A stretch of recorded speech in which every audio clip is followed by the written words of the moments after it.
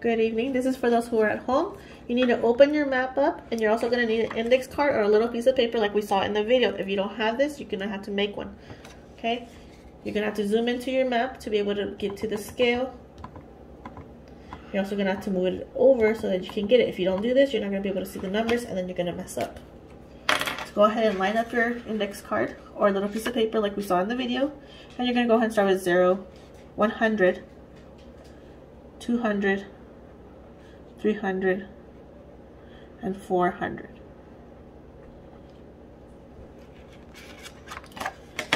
Then you're going to go to your worksheet, and the first one you can see is Albuquerque, New Mexico to Denver, Colorado.